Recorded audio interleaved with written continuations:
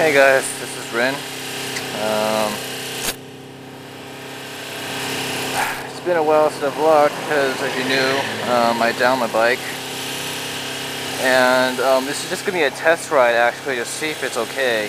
And yeah, I don't know if you could tell from here, but the fork, like this is going straight forward. The fork is bent now. So I'm riding like this.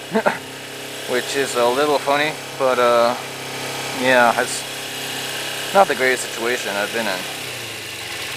And let's see. Oh, it seems to be doing better. Oh yeah, see, here we go. The idle is about 1,000, maybe 500 sometimes. It's, I don't know, like the idle changer won't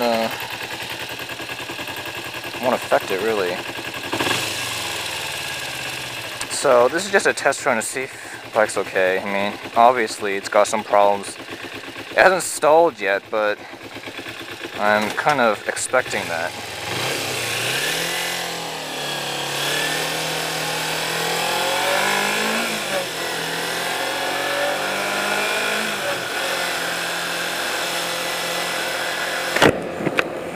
So yeah, like right there, it's definitely got some idling issues.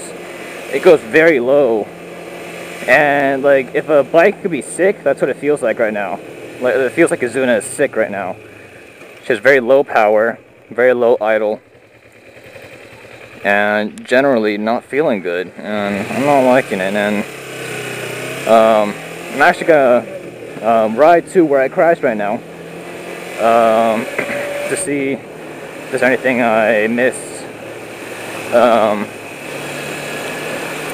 But so far, I took a look at the bike after the crash, and I don't remember. I did all the protocol. I checked anything and see if anything fell off. But everything was intact, so that's good at least. I don't have to buy any new parts, but I will have to probably fix it up somehow.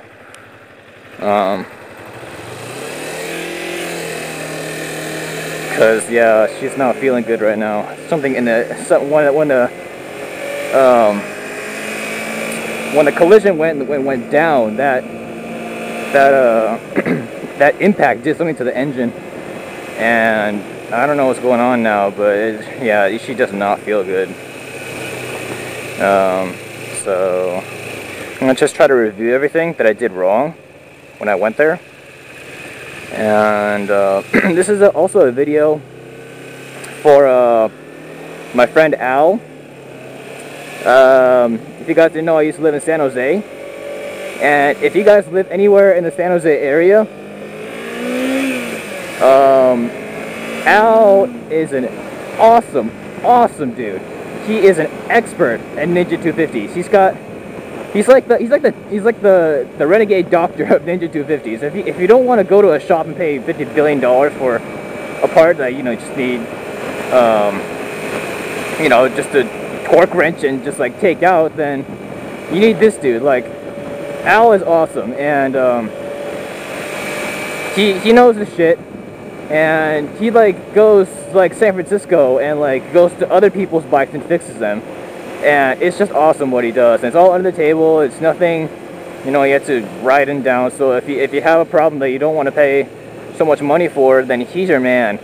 I'm telling you, he knows his shit if you have a Ninja 250. So, and he does a newer one too, the 08s to 09s. He'll do those too. But yeah, this is mostly a video to see if he can try to figure out the problem to this. Because I'm not living in San Jose anymore, so maybe a video can help him understand what's going on. Seems to be idling okay now. What's that? 2,000? What the heck? That's not the normal idle, but it's better than 1,000.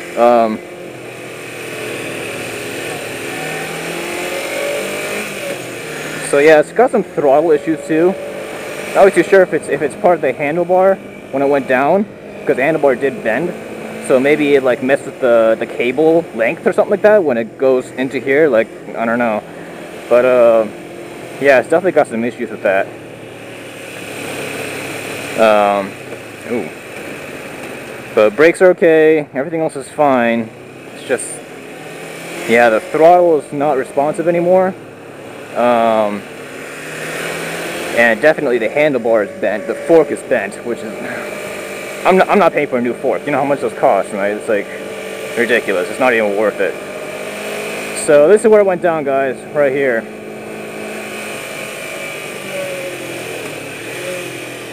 Right here.